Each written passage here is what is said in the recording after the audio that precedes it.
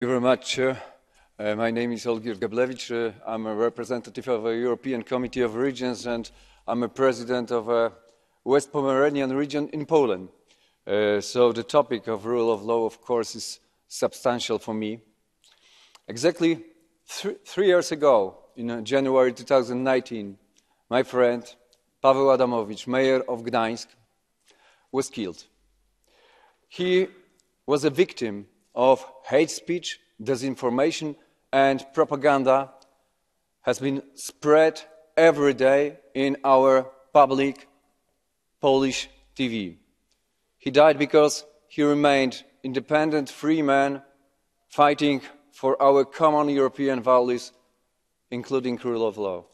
I'm very proud that the European Committee of Regions established Paweł Adamowicz Award for those who promote equality and fight with intolerance.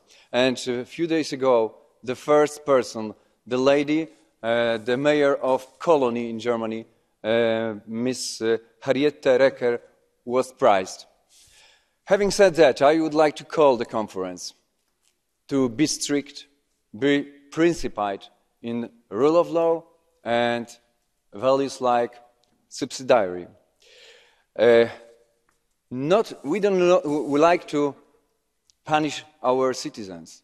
So I call to find the mechanism to transfer funds, EU funds, on the ground via local and regional authorities when the governments are breaking the rules.